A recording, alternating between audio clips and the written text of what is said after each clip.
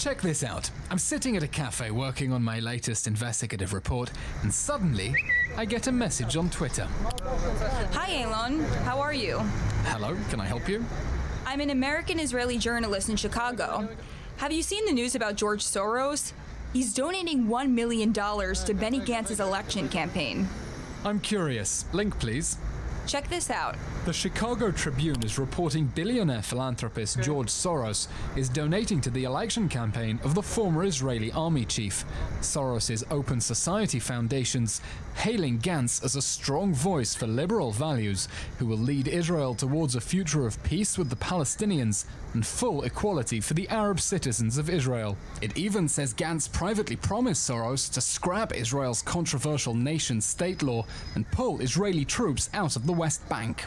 There's a link to the press release. It looks legit. A dramatic quote from George Soros warning Netanyahu's far-right government will lead Israel to disaster. I've never met Ravit Mizrahi, but she's got hundreds of followers. Pretty too. It's an explosive story, but no one in Israel has noticed it yet, so I've decided to tweet it to my thousands of followers. But maybe this is fake news. Okay, you've nearly tricked me. What happened there? Well, you've been a victim of a cyber attack. It was totally fake. We took a new Twitter account, we add followers to it, we add a Twitter image to it. Not real followers, these are bots. It's not real followers, it's bots. And you see that most of them are junk followers and not real people. You can see it by the location, by the language, by people they follow, by tweets they share.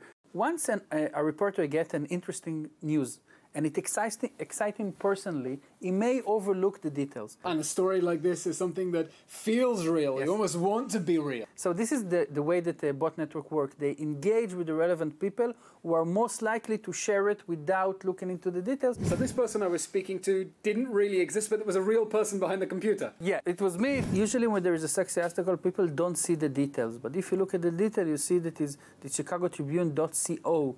Not .com. Not .com. Yeah, that's right. Now we build the article. We made it look like it's a press release. Everything around the article, the site is real, except the domain is again .or and not .org. We see more and more fake accounts and bot networks every day. They keep getting more sophisticated, and it takes less time to do it. Communit 360 is defending Israel from fake news attacks like these, and that was just for show. But if you get a tip-off that makes you pull this face, it might just be a dangerous hoax.